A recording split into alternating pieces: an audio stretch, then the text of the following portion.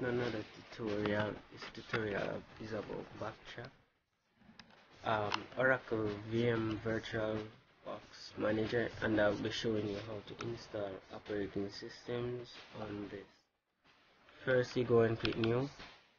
Type in the name that you want to give the virtual machine.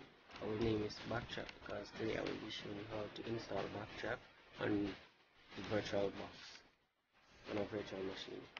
Then the type, I will select Linux, but if you're installing Windows or any other OS, you select Microsoft Windows or any one of these. But today I will be installing Backtrack, so Linux, Ubuntu.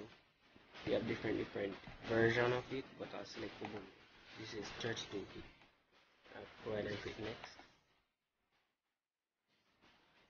This is the memory you want to give the virtual box, the virtual machine actually. Like it's a computer itself, so you want to allocate a certain amount of memory to it. It depends on the operating system you have, or you can give it more if you want, if you like. And I'll go ahead and click next. Create a virtual hard drive now. Create, and it's a virtual box disk image, so I'll click next. And it's dynamically allocated, so I'll click next again.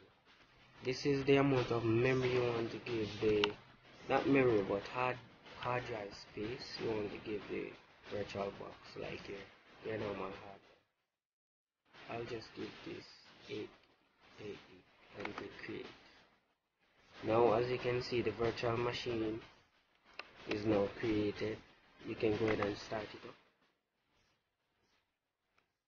After it has been started, what you need to do now is locate your CD or operating system. So if you have it on a CD, you would like to just click this and locate the CD, or you can browse for it. Or if you have an OS, you just browse for the OS or locate where it is, right? So here's my Backtrack. I'll go ahead and open it and click start. You don't have to do this every time. Once you added the CD, you can just do it once, right? What it says now, it's booting the Backtrack. All I have to do is press enter.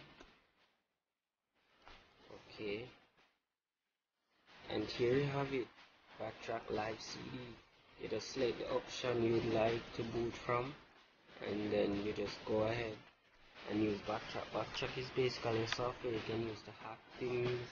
It's basically like a command prompt. You can go on Wi-Fi networks, anything you'd like. It's a very powerful tool. Just learn how to use it. If you want another tutorial about Backtrack, just ask me and I'll do it.